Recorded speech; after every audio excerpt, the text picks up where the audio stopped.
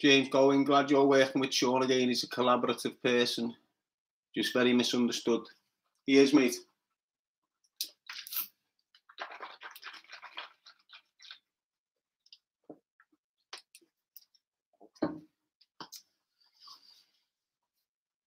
Yes, people, hope you're well. So I'll just let the numbers come in. There was 200 people that wanted me to come back on, so I'll just let the numbers come in. Anyone that's coming in, please like, subscribe, and share the content that's about to be spoken now. It's true crime. It's about an incident in my life. That's factual. It's all there in the public domain. Anyone can go into the Echo, the Liverpool Echo, and read what I'm about to be speaking about. I'll give it a couple of minutes to let everyone come back in. Obviously, me moderators, you're going to have a lot of work to do tonight. Why? Because it's open to anyone. You haven't got to be a subscriber to come and watch this feed on YouTube now. It's open to the public, and anyone can come and listen to what I'm about to speak about. It's factual. There's no coming out of my mouth on this. It's all genuine. It's about an incident that's happened to me in 2018 when people tried to shoot me dead.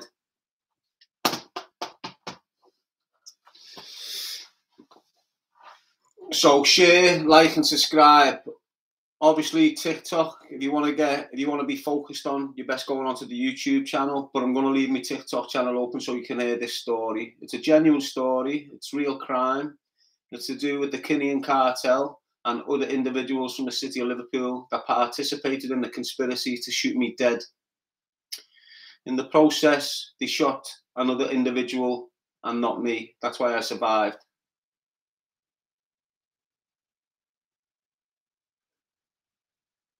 Lady G, you're going to have your work cut out. I haven't seen any of the moderators kick back in just yet, but obviously you're going to need them. Hi, the Sky, hope you're well. Anyone that's just locking in the YouTube, I haven't really acknowledged you, but I know you're all there, and it's good to have you in. JD, hope you're well.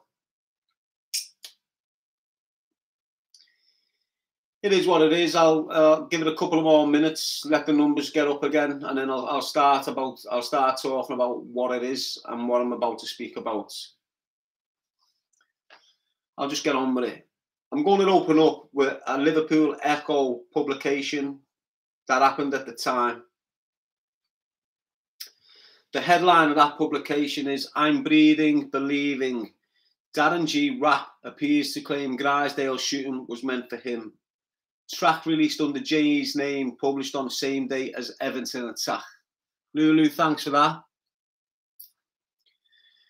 So what you're going to hear now is a report from the Liverpool Echo that was published on that time, at that date. I hope they don't mind me using this content. It is what it is. It starts like this. Notorious criminal Darren G appears to have released a rap video claiming a brutal Everton street shooting was meant for him. Lyrics including "I'm breathing, believing, still going, achieving" form the basis for a near 5-minute video posted on the day a man was blasted in the back of a private hire taxi. The shooting came on the Grisdale estate. The shooting came on Maryport Close, the street in the once trouble-lit Grisdale estate that G lived on before being jailed over the gangland murder in 2006. G was handed an 18-year jail term for planning a revenge murder of father of 5 at the time of heightened trouble between feuding North Liverpool gangs. Since being released, he appears to have turned his attention to music, producing a series of videos watched by several thousand over recent months. On Sunday, a flurry of new recordings appeared to reference the shooting that night. Just after 8 p.m, a man was left fighting for his life after being shot in the upper legs when a gunman thought to have been with an associate opened the back door of a private hire cab and pulled the trigger on a handgun. A female was just sat inches from the 39-year-old victim, whose condition has since improved. Following the shocking attack, G took to the internet to rap "Bill and Ben the Flower Pot Men. They've been around watering the flowers again, trying to bring pain. L5 alive, I'm here to survive, I'm breathing, believing, still going, achieving. In the same 4-minute, 49-second video titled Don't Cry, You Know, he makes reference to an innocent man being shot. The video was one of several uploaded under the name Darren G on Sunday. Two included what appeared to be CCTV footage of forensics officers working on Maryport Close in the aftermath of the shooting, which has prompted police to increase patrols in the area. In one of those pieces, G narrated over footage of forensics placing a tent over the shooting scene and said, "Now this tent, people, brings back memories. These tents normally only mean one thing. 2 weeks away from April 6th, people that know, especially rats that had a go tonight. Someone's watching me, got to be." Detectives probing the shooting believe it was a targeted attack, though yesterday they were unclear of the motive and whether the victim was the intended target. They have appealed for information about 2 men seen in the area around the time of the shooting and who are thought to have fled through a path onto Whitehaven Road, either on foot or push bikes. Back in 2006, G, then 27, was convicted of conspiracy to murder David Regan at his old Swan car wash business.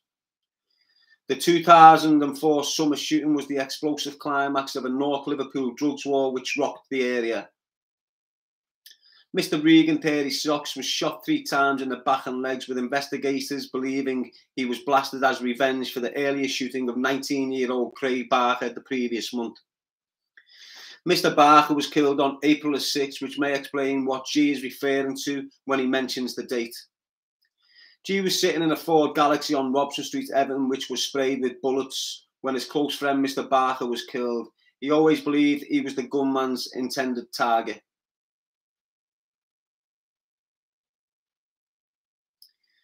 That was the Liverpool Echo write-up, people, at the time.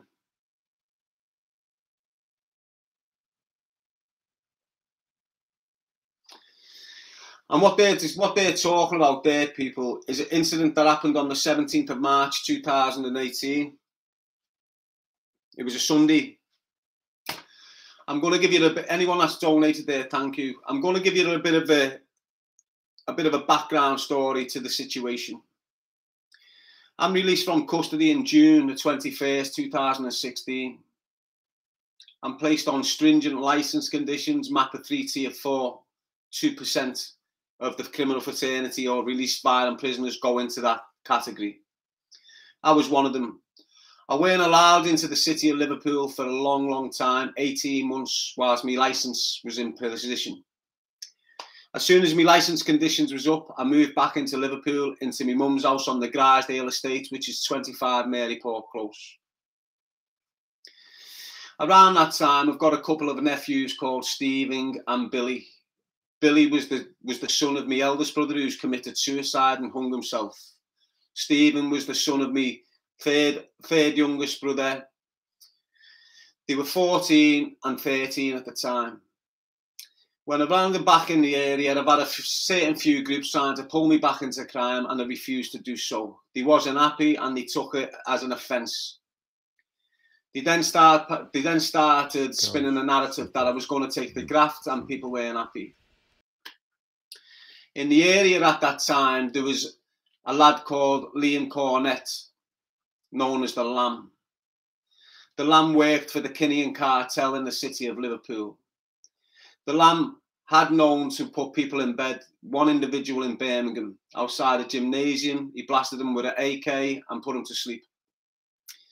This individual, Liam Cornett, was running around Anfield like he owned the place, running around Liverpool like he owned the place. Why? Because he had the backup of the Irish cartel. He was bullying my youngest nephew, Billy G, the son of my brother who had killed himself. And I was not happy. And I let it known that I wasn't happy. One incident to recognise what happened in this build-up to this shooting and attempt upon my life was when Liam, the Lamb Cornett, and the Eves brothers grabbed hold of my nephew at 14, held him to the ground and cut his face with a blade, telling him to tell his uncle Darren that I'm nothing and they're the new men in town. They've got connections in Europe and he doesn't want us. I'm not happy about that incident, and I'm looking for this little rat. He's avoiding me like the plague. I can't grab hold of him even though I'm chasing him. On one occasion, it is what it is. Eventually, it goes on. I'm doing a rap about these kids. I do a rap, I do it on my live feed. I tell them straight how it is. I tell them where they're living on the power on Flower Road, ek. Straight after that rap, straight after I've spat that freestyle up on my live feed on Instagram, my young brother Ian was targeted by the individuals. He was driving around on Robson Street when a car pulled up next to him and let off a firearm, a 45 pistol. The bullet went right through the car, and so on and so forth. I won't go into depth on that story, but that was the start of a plot to kill me. I sat down with an individual called Kevin Wheatman and his uncle called Thomas Christian. The reason I sat down with these individuals was because my younger brother begged me not to do what I was about to do. I'm fresh out of jail. I've just finished my licence conditions off an 18-year prison sentence. And Ian, the youngest brother, was shocked knowing what was going to come next. He's begged me to give this Kevin Wheatman, the snitch, a chance. I've said, okay. I've got them into my ma's kitchen, let them know the score, shook hands, and they've left. Within 6 weeks of that, someone came back and tried to shoot me dead. During all this process, Daniel Kinahan appeared into my life. He jumped out the back of a vehicle and told me I need to pack this in to jump on board. That was that. Come to the 17th of March 2018. In the week running up to this shooting, it was very intense. There was a lot of people that became involved in this conspiracy. I was aware of a man called Tony Judge, who used to work and still works for a man called a banker called Philly Glennon. Tony Judge supplied the firearm, which was given to Kevin Wheatman and a young man called O'Shea. The firearm came from Daniel Kinahan. On the 17th of March, I'm with an individual that I classed as my brother's best mate, Billy's best mate. His name was Anthony Ferris. I'm with Anthony Ferris all day. We come to the point where I've got to go to my mother's for whatever reason. I'm with Anthony Ferris. I go into my mum's house, I'm doing what I'm doing. Anthony Ferris calls a taxi and comes into the house and says, the taxi's here, we need to hurry up and get in this taxi. He goes out with his missus, sits in the back of the taxi. As I'm coming out the door, two gunmen have pounced with two firearms, thinking Anthony Ferris was me. They start shooting Anthony Ferris and stop dead in the process, and then get away on the mountain bikes. I give chase, but they've gone. Now that's the bottom line of the shooting. Now let's get into why it happened. As you've just heard me say there, the Lamb, Ian Cornett, he was a soldier for the Irish Cartel, mainly Daniel Kinahan. He was doing madness around the city and distributing large amounts of drugs for them. I was terrorising this individual. Daniel Kinahan told me to back off him. He got told where to go. He took that as a major insult and went out his way to recruit these individuals to participate in the murder. Kevin Wheatman and O'Shea was recruited because he just got out of prison off a short prison sentence. He's only a young lad. He wanted money. He didn't know what he was getting himself involved with. And he ended up being a gunman for these individuals. Daniel Kinahan and the Lamb used these two kids to kill me. It never happened. They put a lad in hospital and that's that. On the 18th of March 2008, 17th of March 2018, I'm just doing my daily thing. As I've just said, I've come out the house. I'm about to get in a taxi. The gunmen pounce, thinking it's me, and end up shooting the kid that set me up, Anthony Ferris.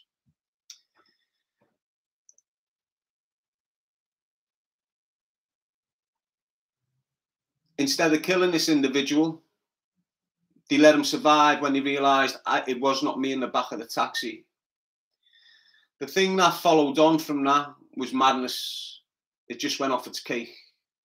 I go out, as soon as that shooting's happened, I go back in to my house, do a live feed and tell people, don't worry, L5 alive, I'm breathing, believing and achieving. That was the live feed that I've just spoke to you about in the Echo report. You're probably thinking, how do I know it was Daniel Kinahan that sorted this conspiracy to murder out? Why did it happen? It happened basically because their favourite soldier on the streets of Liverpool was getting terrorised by me. He was just a little rat with money and guns, and he was a fart. He was getting terrored. The shooting happens, it goes messy for me, and that's it basically. It goes on. Anthony Ferris received 6 gunshot wounds to his lower half of his body and was put in hospital.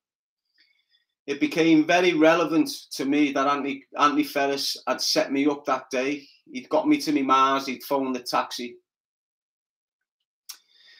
The names of the Eves brothers and the Lamb and the way they held my young nephew down, Billy, and cut his chin with a knife. This was the lead up to it.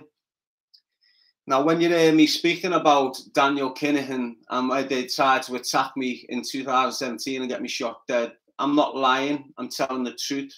People can't deny what happened. It's the truth. As we go on, as we move along, it's getting messy for me. You know, within 6 weeks, so the first attempt on the 17th of March, they failed. Within 8 weeks of that attack, there was another attack on the same estate, attacking me with a firearm again. They never done the job again. I'm there doing what I do best, spitting me lyrics, promoting my message of choose a life, not a knife. And now I've become L5 alive, down to the shooting. The shooting was messy. As I say, it was a young kid called O'Shea. I've been aware of who it was from the next day. I know exactly who was involved. I know exactly who participated. Straight after the shooting, I've gone into my mother's house. My mother's house is full of cameras. I've took the hard drive out. The hard drive went missing. I was arrested for perverting a course of justice, then released without charge.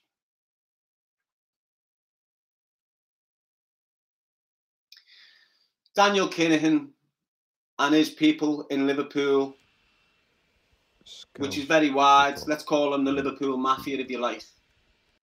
They wanted me dead and I weren't going nowhere. For the following year, I was getting attacked, I was getting me flat burnt out, and I was getting told to be quiet and shut your mouth. They started calling me a snitch, they started writing me off, although I never made statements in that attack, even though I knew who it was. I'd like to go deeper. I'd like to go in and give you all the true facts. I'm going to speak about a kid called Tony Judge. Tony Judge is a very quiet individual that makes a lot of money through drug crime. He relocated to Dubai in 2019 because he understood the danger that would come from me. He understood I knew he passed the gun on through Paul Riley into the hands of Kevin Wheatman, into the hands of O'Shea. You might have heard me speak about Kevin Wheatman in the past, where his dad, Tony Christian, was given evidence in our murder trial, and it came out in court that his dad was a paid informer and was given intelligence to the police for 6 months.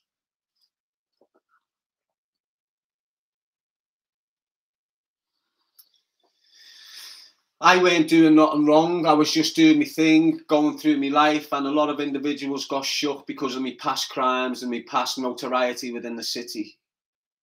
They asked me to jump on board with 2 different factions, and then factions, I'd done a couple of fatalities in the city at the time.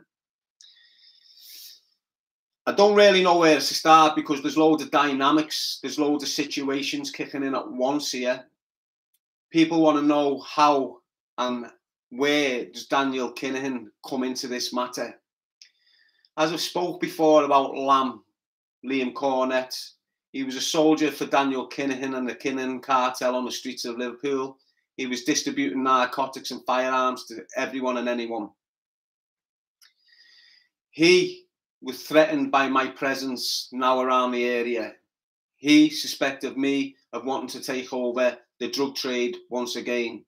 He was far wrong. He was well off the mark. But he had this narrative in his mind, and he started picking on my nephews. My nephews, who was only 3 when I went to prison, I've got out of custody. They're now 13 and 14 years old. 1 second, people.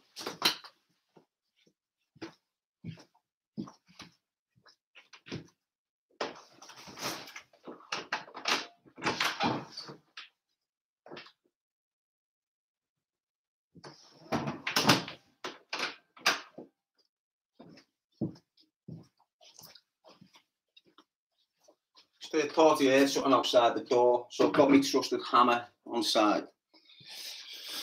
So anyway, as I said, the Lamb, Lee and Cornet, his little Rice and all these individuals were shut. The way to get to me, instead of coming seeing me and dealing with me, they went round the corner and coughed me little nephew, young Billy. They've held him down, they've cut him. I haven't been happy about this. I've been on a mission. I've been looking for this little doing damage. Daniel Kinahan's heard about this situation, popped up, jumped out of the back of a van, spoke to me for a few minutes, and then got on his way. From that point on, my life was in danger for obvious reasons. You've got the Lamb, who's been in the city whilst I've been in custody, doing what he wants, where he wants, and I've got out and stood up to him. Told him how it is and had him shook. The Lammers went to his boss, Daniel Kinahan, and the Irish Cartel, and started putting a narrative across and whatever. So it was in motion. No one was willing to come and try and take me out. No one was willing to come and do this shooting, other than a young, naive lad who'd just been released from a wire offenders called O'Shea.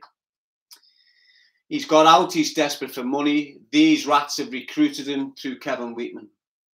O'Shea's being recruited by Kevin Wheatman and the Lamb. Kevin Wheatman was one of the Lamb's boys. Kevin Wheatman mixed with the Lamb and run round for the Lamb. They needed a gunman who was game, and they got young O'Shea. On the day of the shooting, I'm with Anthony Ferris and his girlfriend, Lisa Wewell. I'd just got a flat. I'd got off licence. It was getting a bit sticky in my mother's house, so I needed accommodation. I got accommodation on County Road in Walton. I'd been down there all day with Anthony Ferris painting and decorating this flat. Bang on 6 o'clock, Anthony Ferris all of a sudden needs to get back to his house fast. If you just come up, Darren, and help us get through the door, blah, blah, blah, and then we'll come back down and finish the last wall. We'll paint the last wall. So I'm none of the wiser. I'm thinking Anthony Ferris is a good friend of Billy and so on and so forth. He convinces me to leave the last wall, go up to his, open his door for him. In that process, when I'm in his house, I'm sat there in the kitchen and I hear someone outside Anthony Ferris shout Ferris. Ferris goes to the front door, has a little bit of a conversation with this individual, then comes back in. 5 minutes later, he says, let's go back down to yours now, Dad, and I've rang a taxi to your mother's house. So that was the first little okay. So I go down to my mum's house. I'm in the house. I'm doing what I do. I'm getting a few bits to take down to my new flat. Ferris is becoming very impatient. He's becoming very anxious about the situation. I recognise this, but I'm just thinking he's in a rush for whatever reason. He rings the taxi appears. He goes out to the taxi, I'm still in the house. I go out to the taxi with him, but then turn around and go back in because I've forgot me Rizzler and I've got me weed. So I've gone back in, got me Rizzler, got me weed. As I'm on my way out as I'm looking for the Rizzler and the weed, Andy Ferris comes back in and goes, the taxi's being impatient, Darren, and he's telling us to hurry up. So he goes back out, gets in the taxi. As I'm coming out and knocking my mother's front door, 2 men get on the taxi, open the back door of the taxi and start firing 2 firearms into Andy Ferris, believing it was me. After that incident, as soon as that's happened, they've got off. I've jumped over the fence and chased them. They've pedalled away and got off. The taxi with Anthony and his girlfriend in has burnt off towards the hospital. A friend of mine who was watching out the window come out his house. Well, he wasn't a friend. He knew what was happening. Facing me house, we've got a kid called Jared Gilboy. He's in his bedroom window watching the whole incident. As soon as the incident happened and he realised I've survived, he's come out his house, sneaked across the front and got off. He never come over to see if it was all right. So straight away, I'm taking all this on board. When you've got hindsight, it's a beautiful thing. When you've got hindsight, you can go back over situations and recount situations for what they really was. I go straight back into my life. I go back into my mother's house. As I said before, my ma's house is full of cameras. I go in there and doing a live feed and I tell people, don't worry people, L5's alive. I'm still believing, achieving and breathing, blah, blah, blah. The aftermath of that, 6 weeks later, they come back and try and shoot me again. Now, since that, the hindsight was beautiful. I could put the picture together. I could understand who was what and what was what. And the bottom line is this. Daniel Kinahan, through Tony Judge, passed the firearms to Kevin Wheatman and O'Shea, which was the Lamb's good little mates. They turned up to do the shooting. They the shooting up. And then there was panic stations. They didn't know what was going to come and why it was going to come. My little brother, Ian, who I don't speak to no more and I've completely disowned for this reason, he met the individuals that tried to kill me 4 weeks later and tried to set another meeting up with these individuals. I've declined. It is what it is. I can start bringing it right back to the beginning. I can start giving all the intricate details of it. But the ballpark of the situation was this. The Kinahan Cartel soldier on the streets of Liverpool, Liam Cornett, was shook. I was approached by Daniel Kinahan after the night I put the rap out and they shot the car through at Ian. I was out looking blue murder. Daniel Kinahan's come down and said, ba ba ba bam, ba ba ba bam. He then went out his way to get me put to bed. He couldn't have me stepping on his toes in that area. When the Kinahan Cartel stepped foot in Liverpool, they started eradicating the main players in the city. The ones that weren't playing ball were being shot dead. The ones that did play ball got turned into what you call now the Liverpool Mafia, and it still exists until this day. I'm going to get a lot of people saying, what's this, what's that? He's chatting now. I'm not. It's true facts. Since that day on, I have hated the bones of Daniel Kinahan. I have wrote Daniel Kinahan off left, right and centre. I can't stand the prick. Why? Because he tried to get me killed. His soldiers, Lamb and the Eves brothers, started targeting my little nephews who were 13 and 14. Young Billy, who got his face cut by these individuals, was getting bullied by these individuals at the age of 13, and he was participating in doing certain things for the Lamb at that time. The Lamb managed to put young Billy in debt, and Billy had no choice but to do what he was told by the Lamb.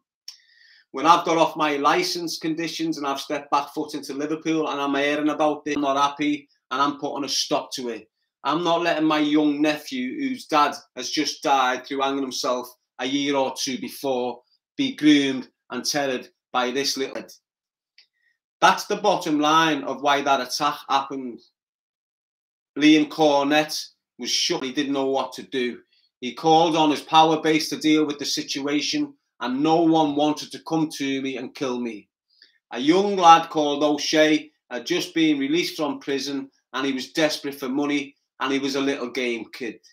He had this group of individuals groom him, manipulated him and encouraged them that he be paid a large amount of money to put me to bed. He attempted to put me to bed and he never succeeded. He put the rat who set me up and got me to my mum's at that time, 6 o'clock, 6:15. He got them instead. Now, when these individuals come to shoot you dead, they shoot you dead. So when they've opened that taxi door there's two gunmen. O'Shea one, I don't know the other one. There was two of them. I'm suggesting it was the Lamb. These two individuals have came with two firearms. That's a calling card of the Kinahan cartel. The majority of the people that the Kinahan cartel have put to bed, two firearms are being used on that individual. That's their calling card. The incident, so take it from my point of view. I'm on my mother's step. I'm about to lock the front door. The gunman have came. The attack Anthony Ferris. All I can hear coming from that taxi is Anthony Ferris screaming, "It's Anthony, it's Ferris, it's Ferris." On the back of that shout, the shooting stops dead. The gunman get on the toes. That was a prime example of a... If they would have carried on doing the shooting, he was dead. If he wouldn't have told them that it was Anthony Ferris, they would have carried on shooting him dead. If that was me in the back of the taxi, I would have been filth from legs to chest. Bottom line. There was a reason why they stopped on him. Now you're trying to... Let me try and link for you as factual information. At one point during that process, you had a world famous MMA fighter called Conor McGregor floating around the city, going to parties in the Highton area, partying with this Lamb. You had other individuals who was in that group who participate in the Kinahan cartel at the time. There was photos of them going around the city. I've still got photos of them now with the Lamb and McGregor in the same photo shot. That was the link there. That's who came to kill me in the 2018. Ignore the gunmen who pull the triggers. Concentrate on the individual that put it into practice, and it was Daniel Kinahan. So when you hear me speaking about Daniel Kinahan, when you hear me writing him off as a horrible little... That baldy little fat prick had the opportunity to do what he wanted to do to me face to face at the bottom of Bailey Road South. I'm with Ian looking for these individuals, especially in Lamb. As I said earlier on, a Jeep pulls up, and out the back of that Jeep jumps this little Irish called Daniel Kinahan. The conversation went like this: why don't you just pack it all in and jump on board with us? He was told straight, I'm not into that way of life. I'm not participating in anything to do with yous. And that's what brought it on. So he gave me the option of jumping on board. And when I refused to jump on board, he's given the kids the access to the firearms that came to kill me. A lot of people aren't going to believe me, and I don't expect you to. But it's the truth. It's the truth. No one can deny it. It's factual. It's all there. If you want to go onto the Liverpool Echo and pump in attempted murder on Maryport Close at Darren G, 2018, the 17th of March, it's all there to read. I'm still here standing. At that point, it was touch and go whether I'd return to my own ways. It was touch and go of me picking a firearm up and going out and doing what I can do if I've got to do it. I decided not to. I could have jumped on board with the powerless organisation in Liverpool at that time, which was the Kinahan cartel. As I stated before, there's a lot of rumours going round on why the likes of Big Fish, likes of Colin Smith was shot dead, and other individuals around the city was shot dead.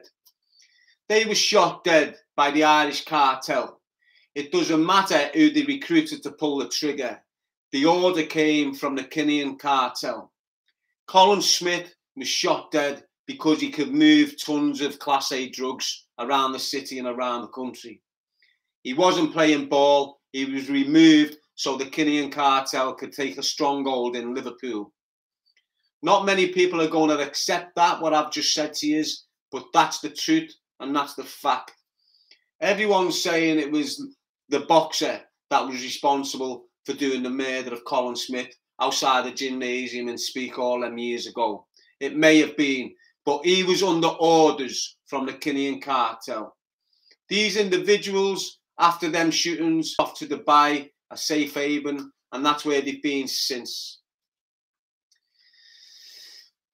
That's the story about the 17th of March 2018. Obviously, I've skimmed through it. I've shot through it dead fast. The real detail, the run-up, the people involved, the dynamics of the situation will be in my forthcoming book, which is currently being considered at the moment. Everything you want to hear about the whole situation will go into that. You know my Uncle John, Faye Smith. I do. I know John Smith well. John Smith's a good man. John Smith I met in Lardham Grange in 2007 when I was shipped there from another prison. I landed on the induction wing and John Smith was a cleaner in that wing. I spent quite a bit of time with John Smith because there was allegations of me being an informer and there was allegations of me and William Moore and so on and so forth. Them allegations are still there. Them rumours are still there. John Smith knew the dynamics of that situation between me and the Moors. He was well in the know. He was a notorious individual. When I'm with John Smith, at that time, his brother is shot dead at that time, Colin. I'm in custody with John Smith. I've got T-shirts and clothes that John Smith couldn't get handed in, what he needed to attend the funeral. I had brand new clothes in my cell, which was given to John Smith so we could look presentable at his brother's funeral. On one of the occasions, John Smith, in conversation about his brother, when he was very emotional, he produced a book that his brother had sent into him, which was called GCHQ. It was about a government headquarters in Hertfordshire, and it gave you an insight into how they collected intelligence. He very kindly gave me that book, and I had that book for years until security took it out of my cell later on in HMP Woodhill. I've got nothing but respect for the Smith family. I've got nothing but respect for John Smith. They are what they are. They was what they are. They was. The death of Colin Smith Sr. had a very, very huge impact on Colin's son, who went on to participate in taking drugs and driving cars and ended up crashing his car and killing someone by accident. The message of choose a life, not a knife comes from me. It comes from my experience. It comes from my knowledge in the crime world. And I keep on reiterating to the youth and all the youth around the city and around the country not to participate in them snake pits of poison. You get used, you get abused, and if you don't play ball, you get put to bed. In other words, you get killed. Darren, will you do an audible version of your book, LeBorn? I will. When it's time to do it, hopefully Mr. Atwood is the one to do that for me and help me get this book out there sooner rather than later.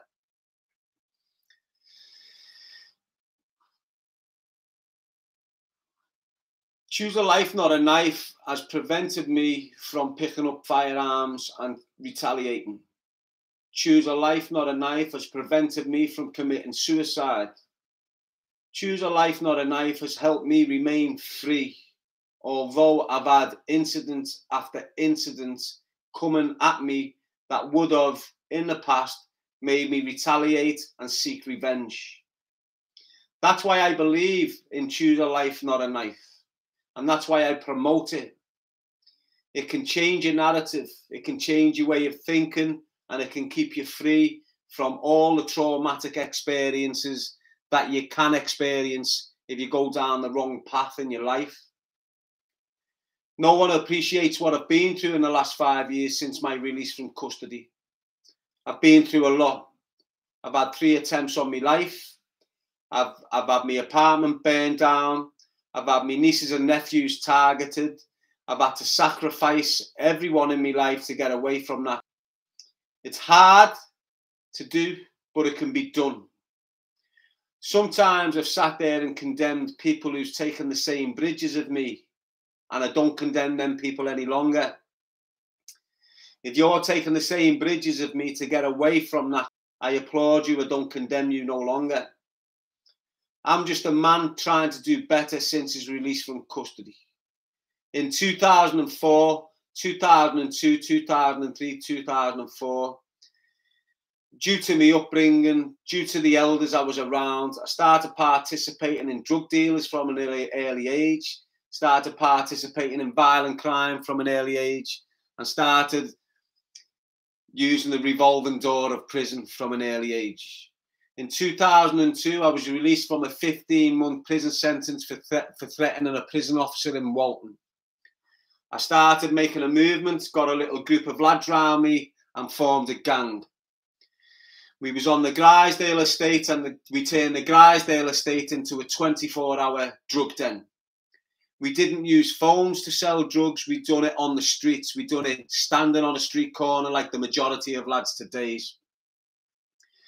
We started participating in violence for our own cause and for the causes of others. The violence erupted in a nasty way in the city, Liverpool, and it's left a long-lasting legacy of volatility and poisonous bullshit. People died, houses were burned, there was car bombs, there was nail bombs, there was people paralysed, there was people with their faces cut, knees broke, arms broke. That was 2004. Come to the climax of that situation, which was 2004 on the 18th of May. On the 6th of April, a young man called Craig Barker, a very close friend of mine at the time, was shot dead. You've heard me speak about it. I was the intended target at that time. On the run up to that murder, I'd had 2 Osmond warnings issued to me by Merseyside police. When they've knocked at my front door, these coppers in suits with this Osmond warning. If you don't know what an Osmond warning, let me just tell you what an Osmond warning was at the time. There was an individual that was under observation. And while these individuals were under observation in London, they were speaking about killing an individual called Mr. Osmond. The police knew this murder was going to happen, but never informed Mr. Osmond. When Mr. Osmond was shot dead, it then became a law that if police knew of intelligence of anyone's life being placed in danger, they had to warn that individual, offer them protection and a way out. My first Osmond warning was issued to me in Delamore Street. The police knocked on the door, come into the house and said blatantly, "Darren, there's a threat upon your life. We can't tell you where the threat's coming from and we don't really give it out to you. The only reason we are here is because you've got children in the house, you've got your mum in the house and you've got your nan in the house. Do you want protection? No. Sign here." Signed. A couple of years later, whilst back in Maryport Close on the Grisdale estate, I get another Osmond warning. Same process. Police come. "Darren, we don't give out to you. We're concerned about the people around you. Do you want protection? Yes or no?" No. A couple of months after that, people have come to kill me. Craig Barker, that incident on the 6th of April is you've got me, Mark Richardson, who's doing life for the murder of Michael Wright, my youngest brother Ian G, and Craig Barker. We sat in a galaxy. We'd been in a bit of a war with the Wright family and the Moore family. It went wrong. They'd come to kill me. An SAS gunman's come from nowhere, Darren Waterhouse, and shot Craig Barker dead, shooting him 8 times point blank in the chest. All them bullets that went into his chest went out his back and into my little brother's lower legs and lower body. Ian was in a coma for months. Craig Barker sadly passed away. Within a few weeks of that, the 18th of May, a plot was hatched. We went to Kensington and ended up shooting dead a man called David Regan. Within 2 days of that incident, I go into custody. By the 20th of May, I'm in custody. I'm on remand for 2.5 years. I'm finally convicted in 2007. I'm given 18 years determinate sentence. I go through my jail, avoiding this, avoiding that, avoiding that. That's when I met John Smith. I go through my jail. I eventually get me parole date for 213. I'm refused me parole date on 213 due to police intelligence. I'm then entitled to another parole date in 214. Same again. I'm refused the parole date in 214. Eventually, the last parole date, it wasn't worth even going for. So I just stayed in jail till the 21st of June 2016. When I was on remand for that incident, my dirty dad passed away, but they wouldn't let me go to his funeral. When I come to the end of that sentence, the last year of my sentence, my eldest brother, who I loved so dearly, hung himself from the top of my mother's stairs. The police used the same reasons as why I couldn't go to my dad's funeral 10 years before. They used the same reasons as why I couldn't go to my brother's funeral 12 years later. Absolutely disgusting rats they are, the police. I get out. I'm placed on MAPA 3 Tier 4, as you all know. I'm not allowed in the city of Liverpool. The minute I'm allowed in the city of Liverpool, I go to Liverpool. 16th of June 2021. Oh no, 16th of June 2017. That's when my licence conditions ended. I moved back into my mother's house, and by the 17th of March, people are trying to kill me dead. Right through that process, right through all them obstacles up on my release, right through being by my brother, right through being on by other individuals, whatever, I have never returned to violent crime. I have never went to pick a gun up or pick a knife up or damage anyone in any way. I've not committed a single offence of crime. I've been arrested 2 times for harassment due to social media. That was on the back of the stalker, Samuel Walker, the snitch. I was dragged into custody because I was harassing him, so they said. I got arrested for a set of secretaires. That was me doing the gardening of my baby mother's nana's house. I was doing the gardening. I went to Manchester to see someone. I've had them in my pocket. I'm arrested for the set of secretaires. I'm kept on bail for 2 years. Then 2 years on bail, the first year of that, the police bailed me to the Grisdale estate, knowing quite well that the shooting had happened a few months before. They left me on that estate, and I had to sign on 3 times a week, and I had a curfew. So consistent paranoia kicked in. I was in a place of danger, and I couldn't remove myself from there. I had rats trying to breach me on my licence as well as law. Right through all that, I have not returned to crime. I've encouraged others to leave them circles of crime. I've been screaming since 2016, choose a life, not a knife, Calnack UK. There's reasons why I do this. The message originated through me being on stringent licence conditions, locked in a house in St Helens with no money, no electricity, and probation trying the hardest to breach me. I was about to kill myself with a knife.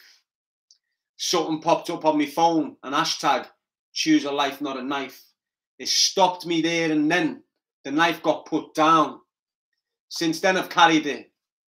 It's gone from self-harm to knife crime. It's gone from knife crime to drug dealing and a whole umbrella of other things. And when all you've heard out of my mouth for the past 5 years is choose a life, not a knife, that's why I deliver this message the way I do. I haven't earned no money on the back of it. I haven't become a millionaire on the social platforms I've had. I've been targeted left, right and centre by the same group of criminals in the city of Liverpool that tried to shoot me dead in 2004 and continue to harass me right now. In 2004, 2002, that war, I was 24 years old. I was 23 years old. Within the city of Liverpool, you had a serious organised crime group headed by William Moore and John Moore. These were 44-year-old men, millionaires, that have been distributing narcotics for a long, long time since I was a child. They tried to bully me, they tried to tell us what to do, and we switched on them and fought them. We took them to the cleaners and they didn't like it. The result was they tried to get me shot dead. They never succeeded. they ended up getting themselves lifed off, doing 30 years recommendations. They now spin a narrative that I'm a snitch and I'm this and I'm that because they're in jail. Let's not forget why they're in jail, and let's not forget why I was placed in jail by myself. All my co-accused got not guilties on my trial. I was the only individual convicted. There was no snitching on our trial other than Anthony Christian and Tony Christian. William Moore got 30 years because they shot dead an 18-year-old child in the streets of Liverpool. It was a brutal murder and they deserve to get the 30 recommendations they got. It's powerful, it's deep. It's my story, it's where I've come from. It's made me the person who I am today. The traumatic lifestyle I've had, from sexual abuse from my own father and a policeman at the age of 13, 14 and 15, right up to attempts on my life, right up to getting involved into the murder of David Regan, who eventually, it came out, was an innocent participant in anything. I don't care or give a about anything that the criminal fraternity say about me. I'm not on that page with them. I'm on a page of redemption. I've been on the path of redemption for the past 5 years, and everyone has tried to knock me off it. The only people I've had support are the virtual people. The people that I thought were here to help me, that have led into my life, as absolutely, and that's why I'm very isolated, and that's why I like being isolated. I like being a lone wolf for them reasons. I don't trust many people. The people who do embrace, so it's hard to trust people now. But I'm here. I'm still breathing. I'm strong as ever. I turned to cannabis to deal with the trauma and the events of the last 5 years. I started abusing cannabis. That cannabis caused serious psychological harm to my mental capacity. I've now stopped smoking cannabis. And since I've stopped smoking that cannabis, then traumatic incidents are coming back thick and fast. I'm not sleeping. I weren't eating. But now, everything's falling into place for me. I had an experience 6 months ago, and it was real. People think I'm mad when I speak about that experience. I will not go into it any further. That experience took everything off my shoulders. Give me a fresh set of energy. I'm now on a different level of consciousness. And you only get to that level of consciousness when you've been to the depths of depression I've been in.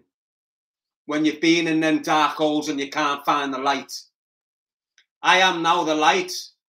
And I've been here trying to encourage the youth of all names, of all races and of all colours to turn your back on that life of crime, because it does nothing but leaves you in a mess in your later years. Don't get caught up in the materialism fate that everyone else is caught up in. Re-identify with yourself. Focus on who you are. It doesn't matter what your brother was like. It doesn't matter what your dad was like. You are completely different. You haven't got to take the path they've taken. You haven't got to go into prison. You haven't got to commit violent crime. You haven't got to do all that poison comes and bites you on the arse later on in life. There's repercussions to everything you do. Every action, every word. Everything you put out there is going to come back to you in time. I suggest you start refocusing on yourself, understanding what the word life means. It can mean a couple of things in our communities: life imprisonment or a good life. That's all it means. Choose a life, not a knife. Cartel UK is powerful. It's here to stay. It doesn't matter if I'm shot dead tomorrow for what I preach. It doesn't matter how they kill me, and it doesn't matter what happens to me. I've left a legacy, and it's a righteous legacy. and people will carry the flame for me once I'm dead. I know I'm penetrating them groups of youth. I know I'm making them have another look. I know it is working and it's helping others to change their ways and assess their lives. Choose a life, not a knife is genuine. It's not sought out in a back room with council officials and policemen. I hate police, but appreciate they've got a job to do. The police hate me and they don't appreciate the job I'm doing. I don't give two if you haven't got council officials backing this message. I don't give two if the police are not backing this message. What I do know now is that the young parents, the young dads, the nanas within our city, within our community, are now understanding what I've been preaching for the last 5 years, because most of the things I've been speaking about are now becoming true. They're becoming evident. You are getting young girls stabbed to death in the city of Liverpool. You are getting young men shot dead and people not willing to bring the people and the individuals responsible to justice. You are getting young kids ganging up on fathers and dads of families of children. This is what's happening within our community, and this is what I've been screaming about since my release from custody. I'm going to continue to speak about this stuff. I'm going to continue to raise awareness and try and protect the children and protect the future. If we do not protect the children from any house or any background, the future is looking. Use parents, use brothers who's been through, or similar, or just a little bit of it. You need to start understanding that them children on your street who are not being fed, them children whose mums have got addictions and whose dads are incarcerated, they're the future. Because they're being neglected from the family home doesn't mean everyone's got to neglect them. There's broken homes up and down the country. There's children entering the prison system in the thousands. The government don't get it. The prison system is now a business. It's owned by corporations. The customers for them businesses are us, my kind, people like me, from the streets, born and bred on the streets, not being fed properly, not being raised properly, haven't got parents that are focused on them. The people that have got parents who are focused on addictions. If you can't appreciate where I come from, if you can't appreciate what I've been through and where I am right now, you're not seeing sense.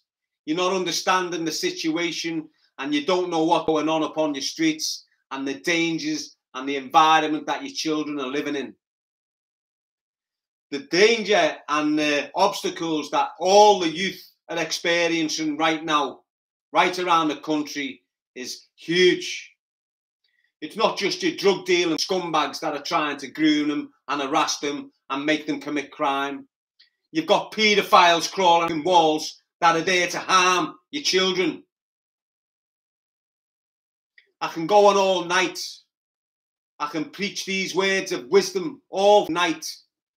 They need to be acknowledged by the people that matter, and that's yous. I can continue to scream at the top of my lungs. I can lose sleep. I can be skint and poor because I can't get employment.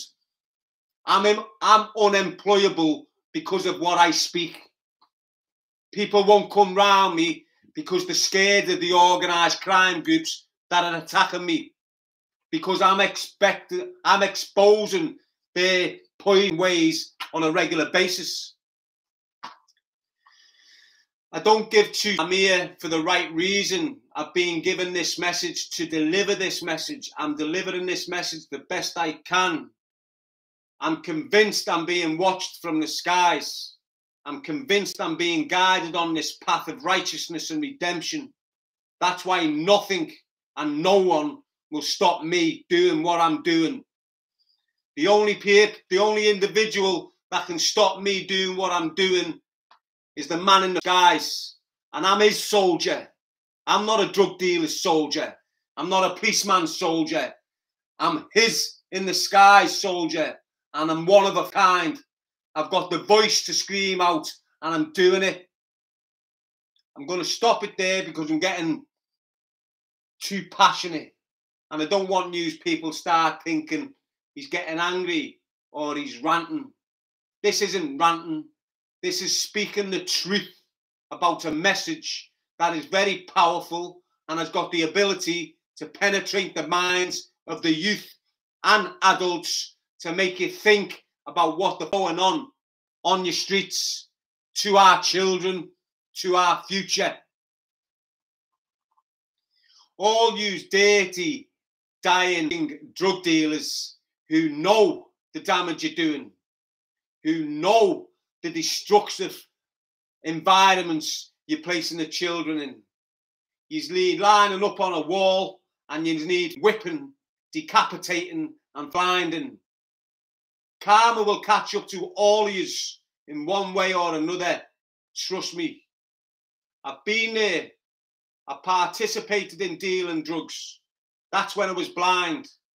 I've woke the up, and I encourage all yous to wake the up. Paired with the fake lips. It's all materialism, fakeness.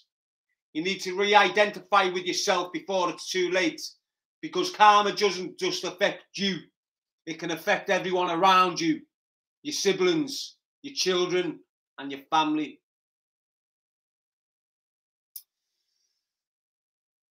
Peace out. L5 shout. I'm speaking truths. I'm speaking facts. Got no reason.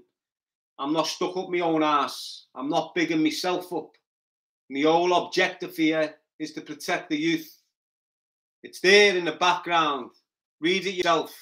I've been carrying that message on these shoulders by myself for over 5 years. And it's been very, very, very heavy for me. Heavy. Lonely. It is what it is. I'm here to be alone because this message is heavy and it needs to be delivered. The people that come on board with this message, karma will treat you right. The energy you put into this message, that energy will come back to you. If you share this message to anyone, especially the youth, it will make them think. It will make them try and understand the path they're on. The majority of the kids, whether it's Manchester, Glasgow, Ireland, Liverpool, Salford, it does not matter. You need to get off the page of killing each other.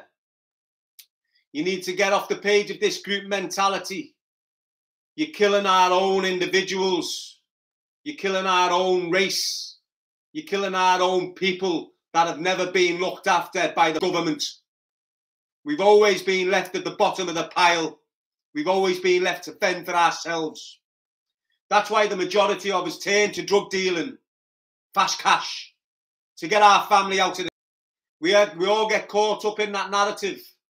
I'm selling drugs so my family can live a better life. You need to start thinking about the family down the road whose mother you've given addiction to and whose family has fallen to pieces.